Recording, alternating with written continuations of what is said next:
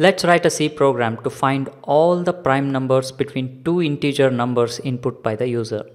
Well, prime number is a natural number greater than 1 which has no positive divisors other than 1 and itself. An example of prime number is number 7 because number 7 is perfectly divisible by only by 1 and 7. No other numbers perfectly divide 7. So number 7 is a prime number. In this program, we ask user to input two numbers, that is start value and end value. In this case, if start value is 10 and end value is 50, our program prints all the prime numbers in between 10 and 50. Okay, before going further, please visit the links present on your computer screen right now. We have videos there, so visit all these things and you will know the logic more accurately. This program will be much more easier to understand if you go through these three programs, these three links displayed on your computer screen.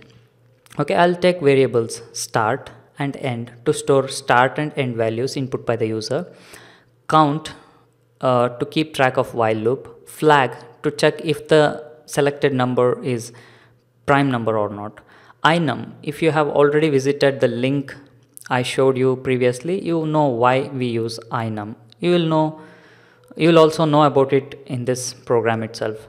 So I'll ask the user to enter start and end value and store it inside the address of variables start and end.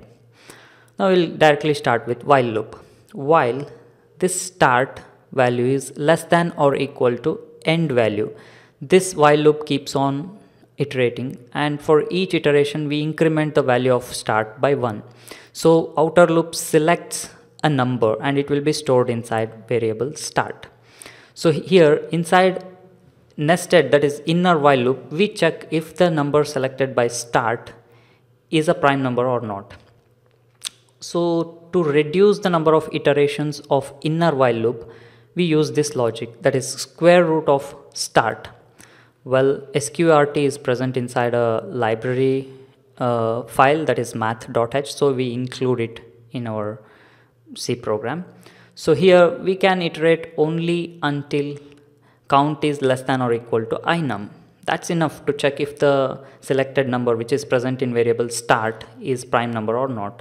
So we will initialize the variable count to 2 because every number is divisible by 1. So we start with 2.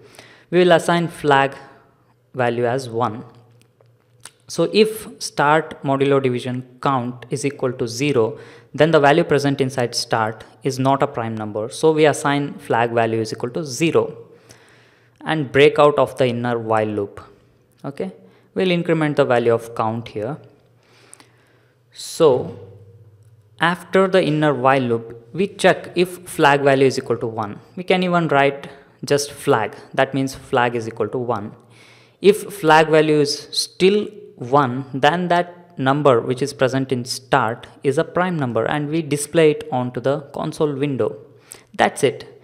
We'll just insert some new line character here to make it look neat. Here I'll print a message that I'll include some new line characters here. So I'll include a message prime numbers from %d to %dr. So the values are present inside start and end value. That's it. Let's compile this program and see. Let me execute. So I'll give 50 and 100. So it must print all the prime numbers between 50 and 100. And it's working. So please visit the link present in the description section of this YouTube video for source code, notes and discussion about this topic. We have explained the logic in detail there. So please visit the link present in the description section of this YouTube video without fail. And also please stay subscribed to our YouTube channel and blog. Share this video with your friends online and please do not forget to like this video on YouTube. Thank you.